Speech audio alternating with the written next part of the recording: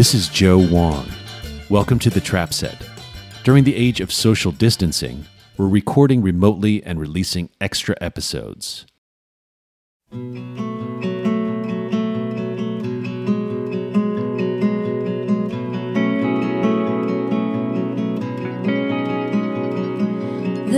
dead walk behind me, though I do not recognize their faces. I know they are here to remind me of the space between the spaces. I'm dreaming. Today's guest is Johanna Warren, author of haunting songs, beautifully sung with an ethereal yet rhythmically adventurous delivery that elicits a modern-day Sandy Denny. Johanna and I met while working on the Netflix series The Midnight Gospel, on which she plays the singing voice of the prisoner. She spoke to me in May from her home in rural Wales. Mysteries of the universe. What difference does it really make after all? If we had another chance to do it right, I'd give it all I had, just like I did before when you left me with nothing at all. Hello. Hey, it's Joe. Hey, Joe. It's Joe. How's it going? It's going so well. How are you doing? Not bad. Where are you? I'm in rural Wales. Do you live in Wales? I do now, I guess. I had no idea. When did you move? I fled just as everything was locking down in the States. I was prepared to embark on a European tour, but that was clearly not going to happen. But my sweetheart lives over here, and he was going to be traveling with me. But as the lockdown started escalating, he was already locked out of the States, so he couldn't come over there if I stayed there. So we just didn't want to risk being stuck in separate continents. So I just changed my ticket and came over here a couple weeks earlier than I'd planned. And now I'm chilling with a bunch of sheep and enjoying this strange little bucolic paradise. Are you staying on a farm? Essentially, it's like a farmhouse kind of out in the hills, surrounded by pastures where different shepherds rotate their herds. So it's lambing season right now, so there's a lot of little babies hopping around learning how to run down hills. It's very cute. Pre-Euro. Yeah. That's so sad. Yeah. Yeah, it's interesting though. Like I had never eaten lamb before because they are just so cute and like the embodiment of innocence. But somehow being surrounded by them here, I used to be a zealous vegan, but in recent years I've shifted towards just sort of very conscientious omnivorism and with a focus on local abundance and seasonal eating and just like whatever is growing rampant in your backyard. That's kind of what I feel inclined to eat. So it's strange being here. It's like when I look at what's locally abundant, it's a lot of sheep. So I had lamb for the first time in my life, and it was unfortunately delicious. What was the first thing that you ate when you broke your veganism? It was an elk steak. It was several years ago. I walked into my friend's place for a music rehearsal, and he was frying up an elk that his friend's uncle had hunted, and it was like my salivary glands just squirted. Like I just walked in the house and smelled that meat and my whole body was just overcome with this feeling of need. And it was interesting because I was passionately vegan for a long time for ethical, spiritual reasons, but I was having a lot of health issues and going to see a lot of different alternative practitioners, and they were all kind of telling me different things, but the one thing that they all agreed on was you need to eat red meat, like a lot of red meat. And I just was adamantly defiant of that and refused to even look into it. But then, yeah, I had that moment where I smelled this elk steak and just knew like my body just needed it. And I ate some, and it felt like this rush of vitamins that I had not had in my body for a decade. Yep. But I'm so sensitive to it. Like I really can't even be around any kind of factory farmed meat, and like cow in general makes me really sad. I feel just really sensitive to the energies of stuff, any kind of animal product. Same with like milk and eggs. I can't do it if it's not from a happy, humanely sourced source. Because yeah, it's just too much. Like I kind of just default to vegan if I don't know where things are coming from.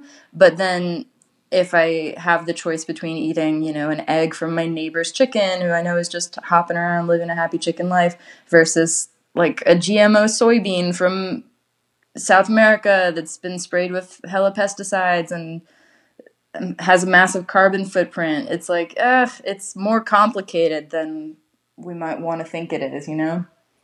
Yeah, it's interesting. I used to be vegan too. I was vegan and vegetarian for about 20 years. And then just became more nihilistic and started eating meat. Like I still agree with all of the reasons why I was vegan and vegetarian. I just stopped having faith in humanity's ability to save itself. It's kind of dark. Wow. But but you know what's interesting is I don't feel any different eating like an In-N-Out burger and fries than I do eating a macrobiotic bowl, like with all organic ingredients. My body feels absolutely no difference. I mean, Wow. in aggregate, it might. You know what I'm saying? Like, because obviously, if I eat fast food every day, I'd probably start feeling really gross after a while. But Who knows? acutely, I don't. Yeah. Yeah, well, bless your heart. I feel like we're all just we're built so differently. Like I worked at this grass-fed burger restaurant in my early 20s, and I was vegan at the time, and I was broke and just moved to this new small town. It was the only place that was hiring. But it was actually a really good experience for me. I had a lot of really challenging but important conversations with the guys running that restaurant, and one of the things that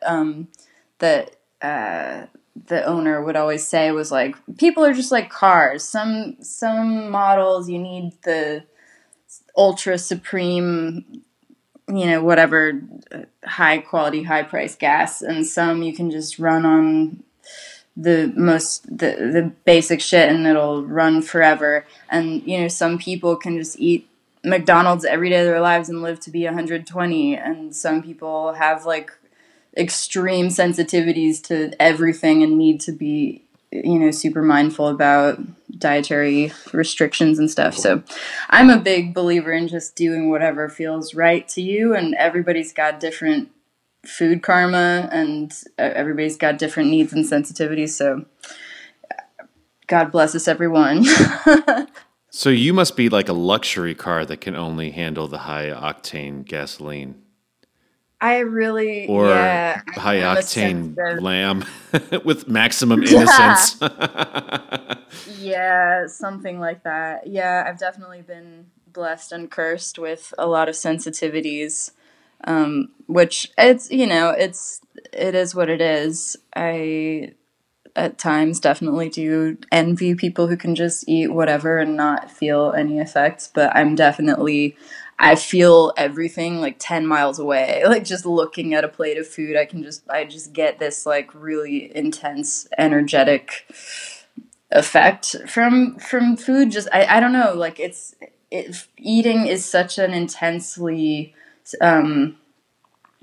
emotional thing for me, and I think See, I was anorexic when I was a teenager, and I've thought a lot about that because in one way I recognized that I was just totally brainwashed by mainstream media and just wanted to be skinny for that reason. But on another level, there's an interesting spiritual thing that was going on there, which was the food that I had available to me was not the food that I've come to realize I need to feel good. It was actually a lot of things that I had allergies to, that I just energetically am repelled by. So there was something going on where I just was not recognizing the food that was being offered to me as nourishment. So there was some kind of wisdom in me rejecting that at the time.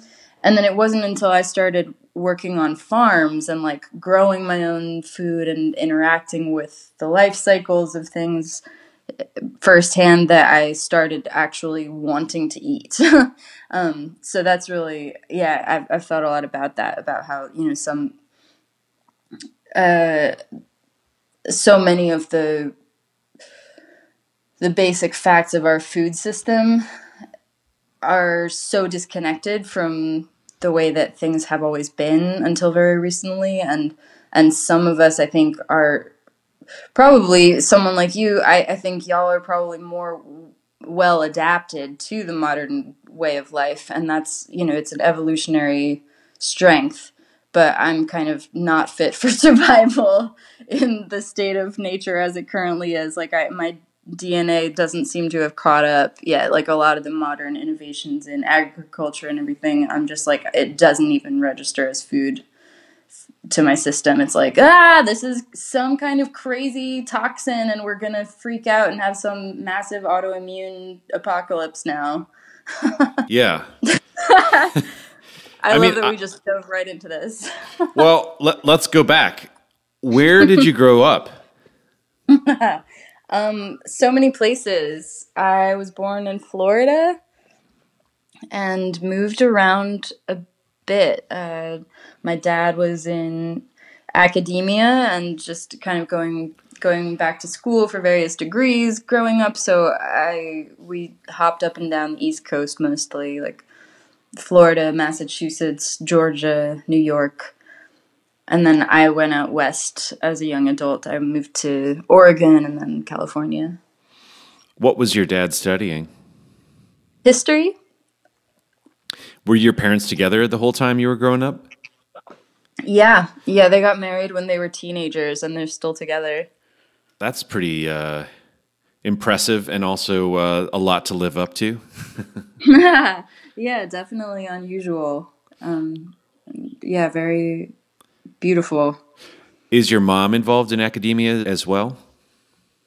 No, she's an artist. She's a very talented writer and illustrator. Was she doing that when you were growing up?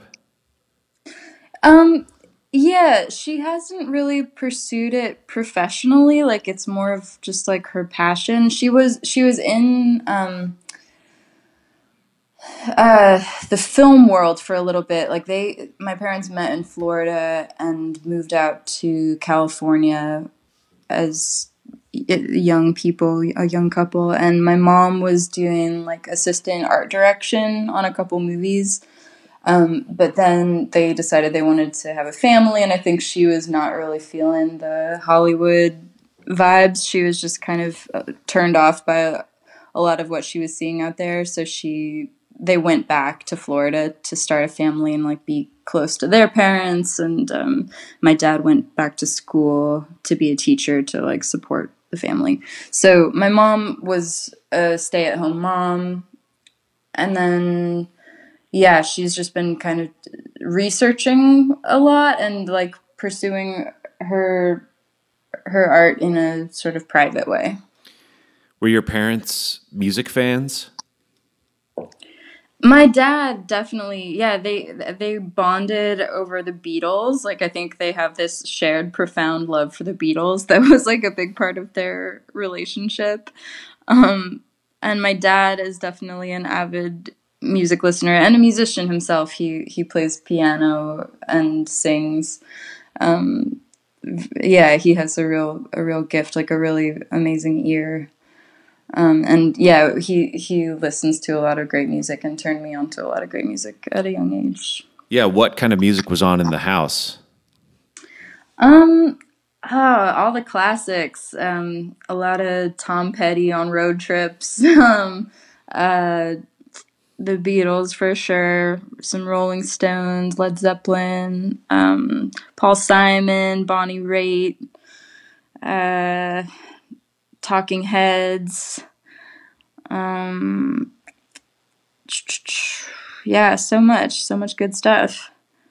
Some Joni Mitchell. I think my mom used to not like Joni Mitchell, and I kind of agreed with her at a young age. But then there, like when I turned maybe like 12 or 13, I was like, "What the fuck is this? Where has this been all my life?" And my dad was like, "I played it on every road trip, and you always told me to turn it off." Your mom poisoned your mind against Joni. It's the patriarchy internalized. They want us to rip each other apart. But wait, your dad was the one playing it. Yeah, for sure. Yeah, no. I mean, like the way that women kind of internalize misogyny and like don't even. I feel like I've had to do a lot of work to learn how to love women artists because of the feelings of jealousy and comparison that it used to elicit. Or just, yeah, just internalized misogyny, you know? Is it more intense, or was it more intense than feelings of healthy competition towards perhaps male artists? Mm. Yeah, definitely more intense. When did you start playing music? It was definitely an instinctive proclivity as a young kid, but then it got squashed by myself, really. I became really self-conscious and afraid of using my voice. So there was a period when I was just practically a mute, like socially, and yeah, in school, like I just wouldn't even talk. And then singing was something very private that I would do when I was alone in my house. You know, when my mom would go grocery shopping and my siblings weren't home, I would like stand at the piano and like wail and practice Broadway musical songs and stuff. And just, but it was something that I never wanted anyone to hear. And then it came back around in late high school. I started writing little songs and playing at open mics and stuff. But it was definitely a period of forgetting and then remembering. For the period of forgetting, was there an event that led you to that place?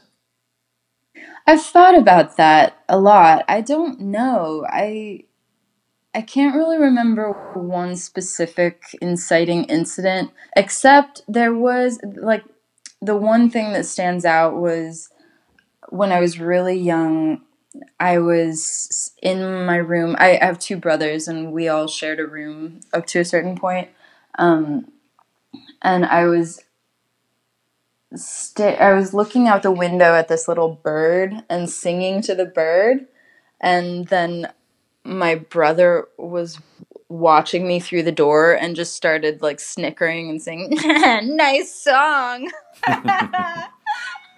And I just remember this feeling of just burning shame that just, you know, because I was having this sweet little moment by myself, and then just, you know, the bubble getting burst when you realize that someone is observing you and then laughing and judging you, that it just like crushed something within me. And I think that was maybe the beginning of that feeling of self-consciousness, but I don't know.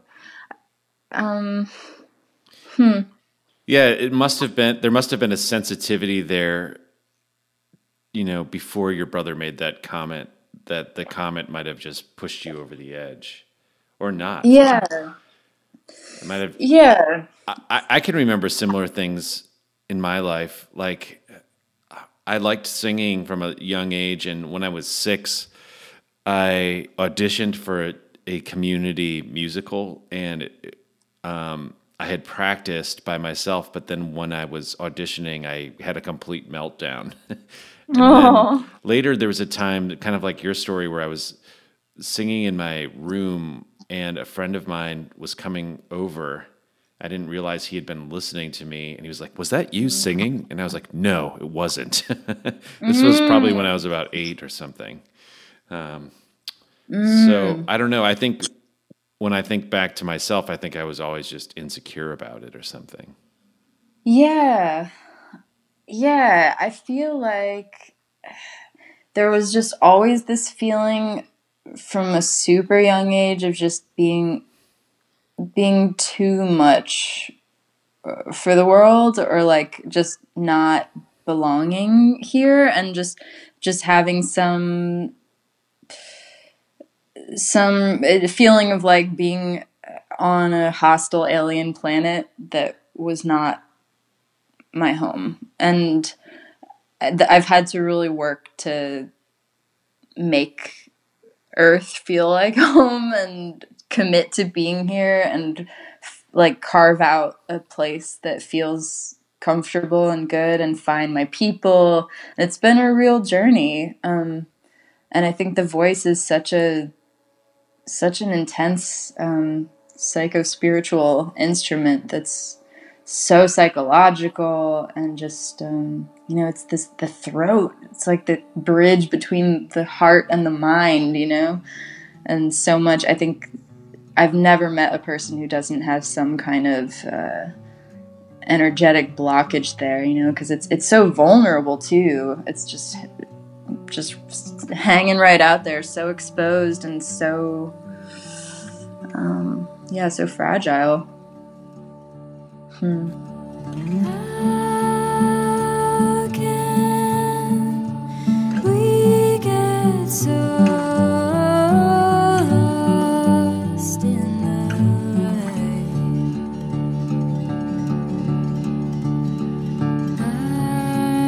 I'm waiting to make up for lost time, 'cause I'm awake for what feels like. I want to get back to this thought of feeling like an alien on your own world. What are some other ways that feeling manifested?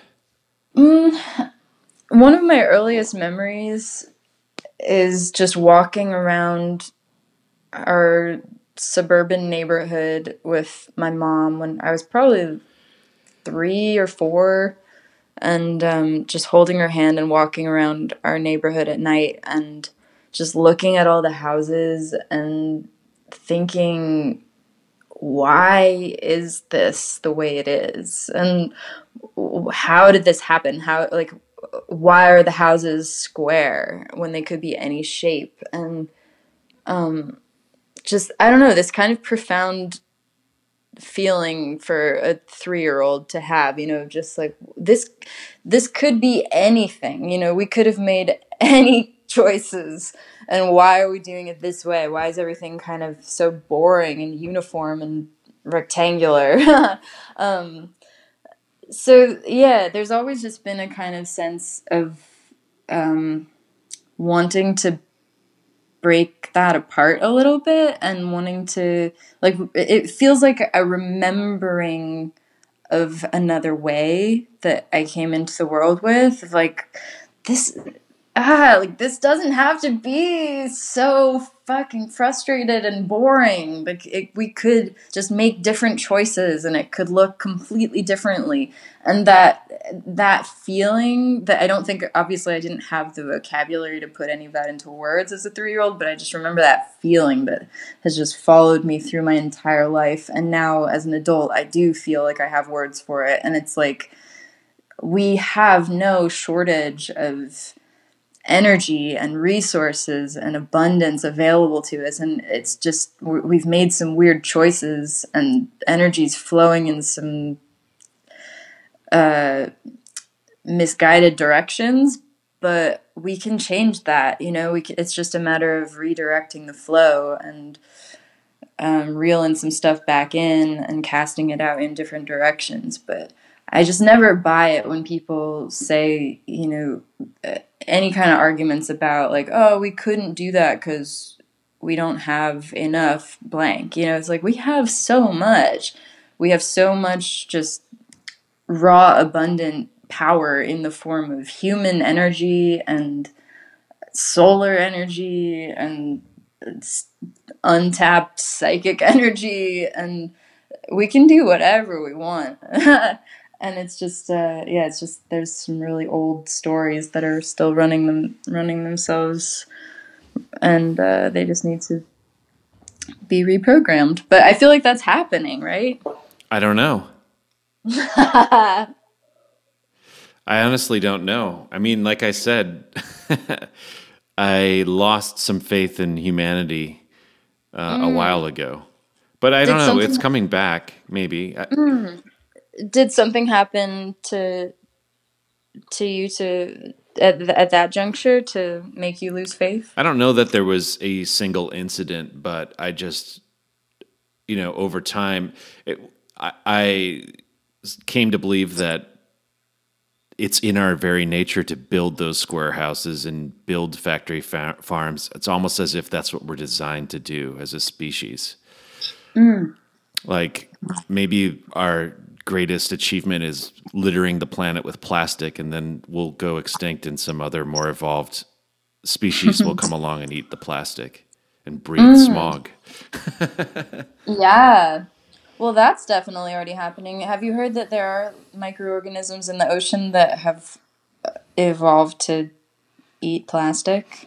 I have, and I think some scientists are trying to study those organisms and figure out if there's a way to, kind of mass produce them or replicate that technology to help, metabolize that plastic into something more biological. Yeah. Yeah, anything is possible. And I take comfort in remembering that it's all nature and we are a part of nature too, as much as we try to separate ourselves from it. Even the plastic, no matter how artificial a technology might seem, it's not artificial. It's a product of us, and we're a product of the world. So it's almost just like bees make honey, humans make smog. Yeah. And, and nature is smarter than us, and I think it will figure itself out in some way or another, and it might involve humanity as we know it becoming extinct or morphing into an unrecognizable future species, but that's cool. It's what's been happening for forever on this planet, It used to be ruled by dinosaurs. Now we're here. Yeah, I mean, I guess the question is, how much agency do we have over what we do with the time that we have here? And there's a lot of opportunity to be more compassionate and to build a more equitable world. And I think we're missing out on lots of those opportunities. Yes, it's true. And I think that's... I just did another interview this morning where... Is this an interview? Oh, I don't know. What do you call it? A conversation? A conversation. I just had another conversation this morning about disease as a teacher, and I feel like what I did not say in that conversation is on a collective level, I feel like we're experiencing disease and disorder that is just an invitation to make adjustments. And if we can kind of reframe it and see it that way, it can become a really positive thing, because when something is out of balance and you make a correction to move back towards a state of greater balance, that's nature and biological life in a nutshell. That's what we're all doing, is trying to move towards homeostasis, and things change, things are always in flux and always trying to work their way back towards balance. So right now things are fucking really out of balance, but that's our cue to start moving back and remembering, and it feels good, like every little step. That's what I've been feeling in this quarantine times, is like, oh wow, like not being on tour right now feels so good, and waking up and walking outside and touching the earth with my feet feels so good. And like these are simple pleasures that I've been deprived of for a long time, living in the kind of fast-paced modern matrix. And I've been suffering the consequences of that in my own body, and I think we're all suffering the consequences collectively. But it's not the future is certainly not set in stone, and the present is not set in stone, because there are always, when we feel that kind of anxiety or any kind of symptomatic expression of the imbalance, whether it's a headache or some kind of chronic pain or whatever, it's an invitation to try something else that might feel really good and might actually lead you to something really cool that you didn't even know you might have a passion for, like a really cool person that might be holding the key to your healing mysteries.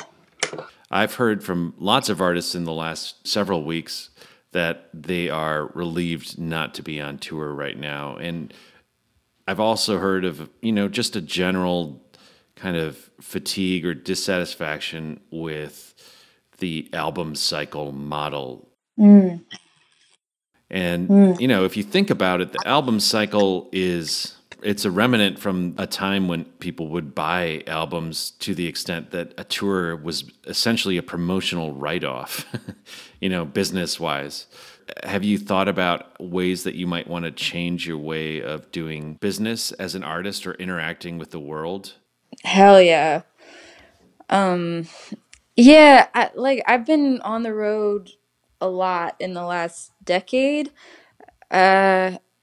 Pretty much, I'd say at least half and half, like on the road as much as being in one place. And it's been such a mixed bag, it's been beautiful. I'm grateful for so much. It's taught me so much and freed me from so much. And more than anything, the way that I've done it, it's taught me so much about generosity and the goodness of people, because I've been traveling alone a lot, and really relying on the kindness of strangers, being taken in by people I've never met before, and really, putting myself in a very vulnerable position, but being constantly just so supported and held and taken care of by such beautiful people everywhere. So that's been a revelation, and I love it. But the downside for me has just been pushing my physical body beyond the limits of what is humane and acceptable to do to a human body. Just the traveling every day, just moving from one city to another every single day. It's insane, and it's definitely not environmentally friendly, and that hypocrisy has bothered me a lot. Like, just knowing that I'm kind of living really out of balance with my own ethics and ideals. So, and financially too, it's real interesting, because I think it's a trap. I have definitely thought, I'm a professional musician, I need to be touring if I'm going to make any money. But the catch-22 is touring is fucking expensive. So if you're going to be flying or driving every single day, that's a lot of expenses right there. And then eating out 3 times a day. Traffic tickets, parking tickets, like break-ins, buying things that you wouldn't need to buy if you had a home. It's all, you're not paying rent sometimes, but it racks up its own expenses. So I'm realizing just in this like last 6 weeks of being forced to be in one place, my bank account is staying put, and I'm not making money, but I'm also not spending a ton of money. So it's been shocking to me. Like at first I was like, what am I going to do? Touring is my livelihood, but then I've been realizing, oh, it's also the monkey on my back. Touring is massively expensive, and I've kind of just been treading water for a decade. I definitely haven't been putting anything away in savings. It's like I'll tour my ass off for 6 months and come home and barely be able to make rent. So it's just hilarious to me looking back that I thought it was something that I had to do for financial reasons. It's like I could have just stayed home and sold some shit on Etsy and come out way ahead. So it's really, I think, been this more like a pride-based crusade to prove to myself and the world that I'm succeeding as a professional musician, when really it's a fool's errand. Well, there's also this notion that you have to pay your dues, and that For sure. in order to qualify as a musician, you have to go through that period of sleeping on floors and driving in a van from place to place every day. Yeah. Yeah, it's like hazing. I mean, I don't know that that's necessarily true. I've spoken to so many people, and some of them, and legitimately enjoy touring in a DIY style for their entire career. Other people never go through the hazing period and achieve massive success from the jump. It's certainly not a requirement, but there's this idea that there should be some amount of suffering involved in order to make it legit. Yeah. Which is so, yeah, I feel like that permeates beyond music. It's just kind of this weird Judeo-Christian thing of like suffering equals goodness. It's interesting, isn't it, that like Christianity has fixated on the crucifixion, more than anything. It's like, well, he did a lot of really rad shit when he was alive, like, telling everybody to love each other and not kill each other. But then it's that image of the suffering that is burned in everybody's collective mind, as though that's the greatest thing he ever did. And that's always been confusing to me. I found you lost in space. I tried to pull you out. It's not my job, not my place to give a damn about it. But I saw them in the shadows. I tried to warn you. I know it's not my battle, but I'm a warrior and I can't help it. Can't you see how much I adore you? I know I could never save you, but I was born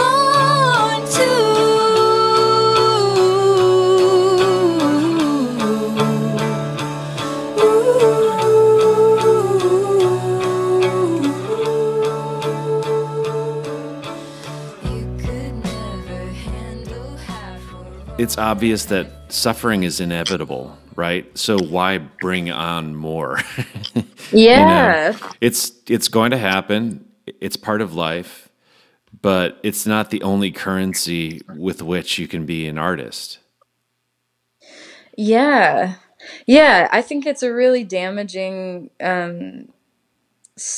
archetype, stereotype of like the struggling artist, the starving artist, because I remember distinctly a moment when I was probably 13 and had just in the last couple of years just discovered Elliott Smith and Nirvana, and those were the people that I had posters of up on my walls, like Kurt Cobain, Elliott Smith, and I remember taking a walk with my brother and telling him, I feel like I need to fuck my life up.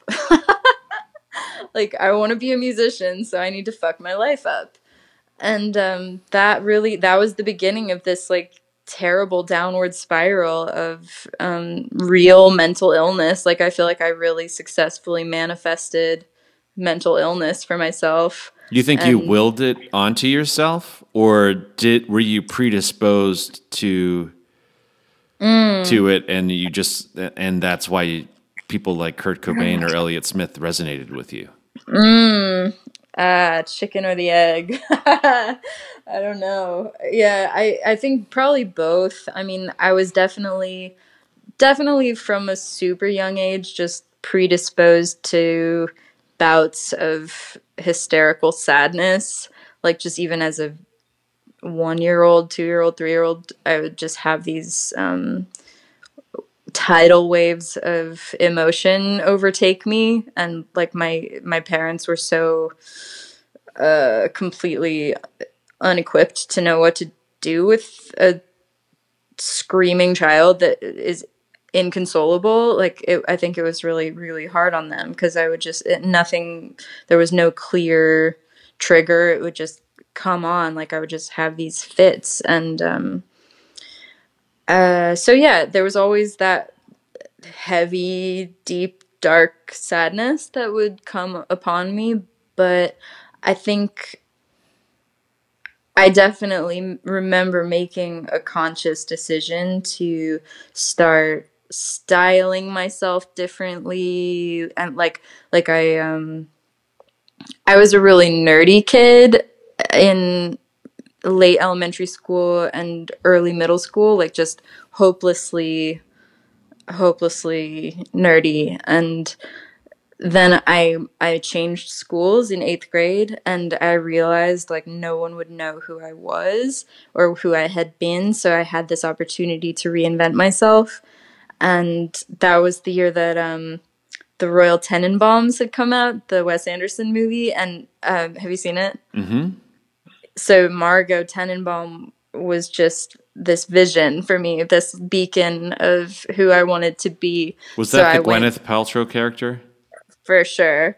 Yeah. So I went to the thrift store and bought clothes that I thought looked like stuff that Margot Tenenbaum would wear, and went to CVS and stole an eyeliner pen. I just went crazy with the black eyeliner and rolled up to my first day of 8th grade just a completely transformed human being, and just played this part, and it stuck. It was like, I'm a pretty good actress, I think, and I've convinced everyone, including myself, that I was Margot Tenenbaum. Well, this kind of gets back to what you were talking about before, where you felt out of place in the world. And so you were kind of searching for an identity to try on at that point, huh? Definitely. Yeah. Yeah, like I had no idea what I was doing, just totally flailing. But I saw her in that movie and was just like, that looks good. That looks like a mask that I can put on that will help me survive. Space helmet. You mentioned that you started writing music and playing music again when you were in high school. What kind of stuff were you doing then? Comedy, comedy songs. They were, I think because I was too self-conscious too self-conscious to try to make a sincere statement. I just, wrote these really kind of twee comedy songs about like the apocalypse coming, and floating to safety in the Loch Ness Monster's vagina. And yeah, that was like, I co-wrote some songs with my best friend Frances, and she and I would perform these things at our high school open mic, and that song was like what was it called? The something story of Edwin Slappy Jones, which we decided was the Loch Ness Monster's real name, Edwin Slappy Jones. Slappy in quotation marks. So yeah, that was the kind of shit I was writing. You're not all that far from Loch Ness now. It's true. I know. And there is an apocalypse happening. It was all prophecy. I knew what I was doing. Did you know what you wanted to do with your life at that point? Were you admitting to yourself that you wanted to be a musician? No way. No, I had no idea. I was doing so many things. I knew I wanted to be an artist, I think, but I was mostly doing visual art really up to a point. That's what I studied in college and what I kind of was the most praised for. And I think that, so, you just kind of do what people tell you you're good at. And I was technically very proficient at visual arts. Like I could always just kind of draw things the way that they looked. But the thing was, I never really had a vision in that department. Like, I never really felt like I could express anything emotional through that channel. It was more of a draftsmanship, like a technical ability. But I was being kind of pushed in that direction by my parents and my teachers, because I definitely had like an exceptional talent for it from a young age.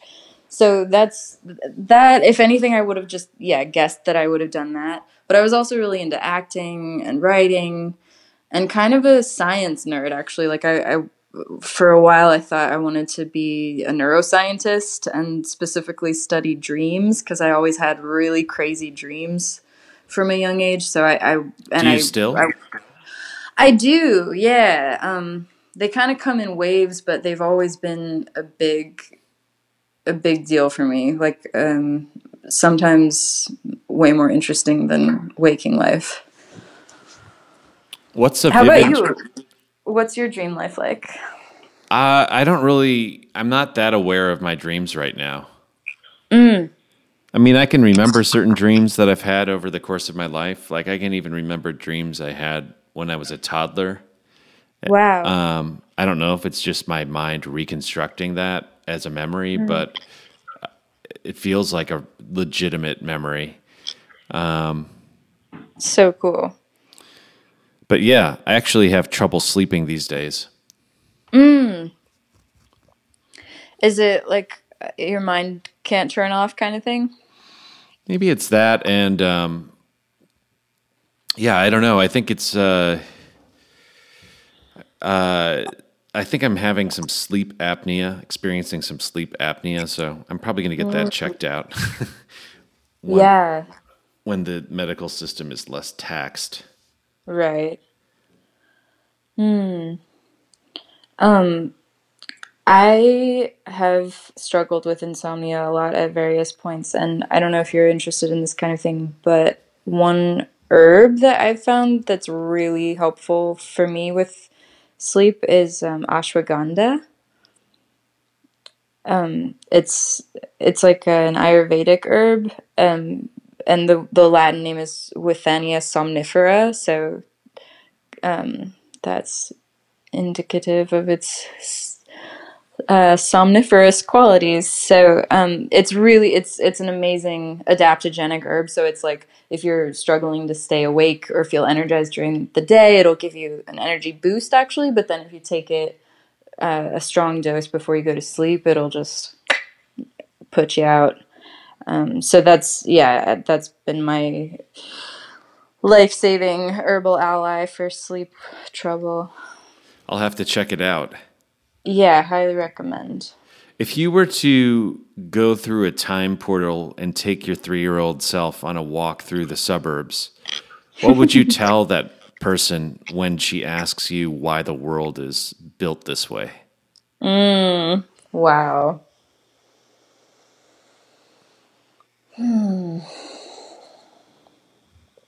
I think I would say something like, people have made choices, and these are the choices that people have made, and all the choices have accumulated and added up to this, but we can make new choices, and that's why you're here, to help us make new choices. What would you say to the Tenenbaum version of yourself, the Margot Tenenbaum version of yourself with the stolen eyeliner? Oh, baby and the girl. eating disorder. Oh my God. Just come here. I would just give her a giant hug and stroke her hair and tell her she's beautiful and it's going to be okay. Would she listen to you? I don't know. Yeah, who knows? She might have been. I don't know. I like to think that if I now met her then, that I would know how to reach her, but I feel like at the time I was surrounded by people who had no idea how to reach me, and that just led me to act out in more and more extreme ways because I felt like I was screaming and no one could hear me, so I was just screaming louder and louder. Mm-hmm. But yeah. So when did you start to feel like you were surrounded by people that heard you? I mean, that's a presumptuous question, but it seems like you've gotten to a different place in your life. For sure. I mean, it definitely required me to change internally, pretty dramatically. I mean, whatever stories you tell about yourself to yourself, those are things that you sometimes seek to reinforce by surrounding yourself with people that will agree with those stories. Absolutely. And people, like my parents, for instance, when I was a teenager, I just felt so at odds with them and we really just couldn't communicate. There was such a blockage. But since I've been doing just a massive overhaul on myself and my inner world, we've become such good friends and like we have so much in common and so much to talk about. And I feel like I know that they've changed and I've changed and we were just different people 10 years ago and 20 years ago.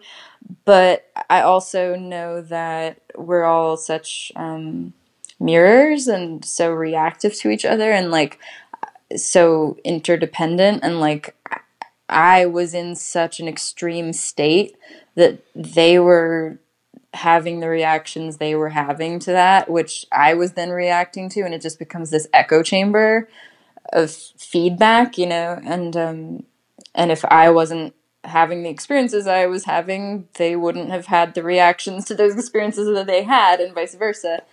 So it's like everyone is responsible for their own behaviors and choices, and yet I feel like I guess I'm at a place where I'm ready to just take responsibility for all my experiences and all my relationships. And like if someone is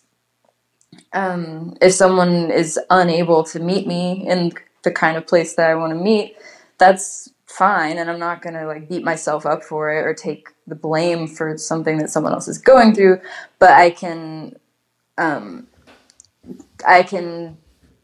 decide to walk away from someone who's mistreating me. And if I see myself choosing to stay in a situation that's clearly not good for me, I can recognize, oh, that's a choice that I'm making. No one is doing this to me. I'm choosing to be here. And like, why is that? What am I getting out of this? So, what was your question? I feel like I've wandered into it. Well, I think you kind of answered it in a more interesting way than I posed it. So I was asking about how you or when you started to feel as though you were heard, but it sounds like you did some work and then started to recognize that you were partially responsible for surrounding yourself with people that you resonated with. Yeah, and responsible for not speaking clearly. It's like I could just keep screaming nonsense and pitying myself because no one can hear me, or I can change my approach and start kind of tending to my own needs and hearing myself and learning, adapting. Like, okay, like this is. You going back to the alien planet metaphor, like learning the language a little bit and realizing, oh, I can learn to communicate here, and I can, and then use the language, use the native tongue to express what I came here to say. You know, I don't need to I don't need to lose myself and forget who I am, but I can make some adjustments to enable communication. Drinking blood from the stump of a prison guard that I just chopped up, that used to be freedom to me.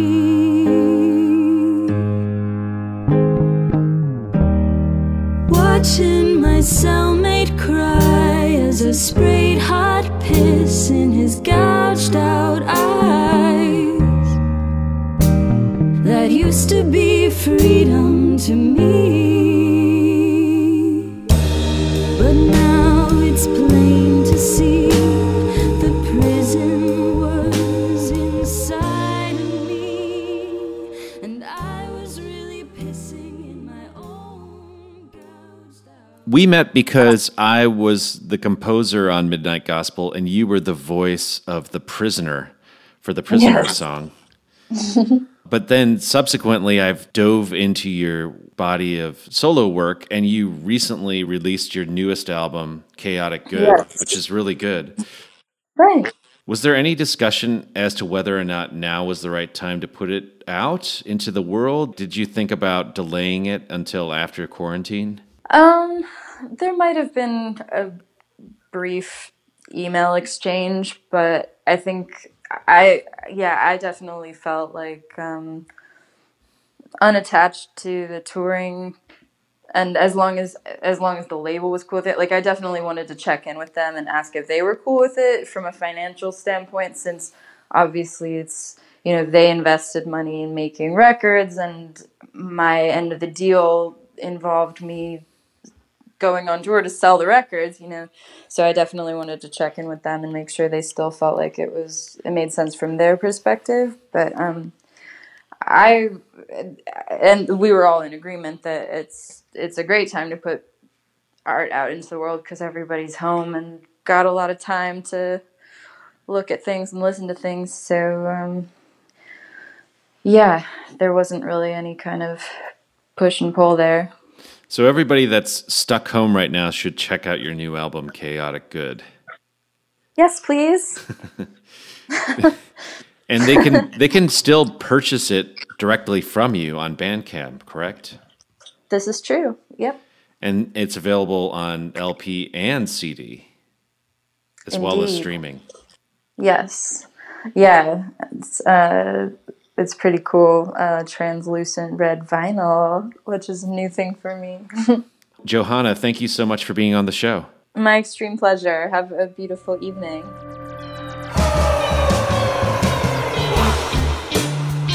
The Trap Set is produced by me, Joe Wong, along with Chris Karwowski, who also edits the program. Follow us on Twitter, Instagram, and Facebook at The Trap Set, and visit our website, thetrapset.net, to subscribe to our show for free. If you enjoyed what you heard today, please donate to our show. If you can't afford to donate, please tell a friend and give us a good rating on iTunes. Send your feedback and guest requests to thetrapset@gmail.com.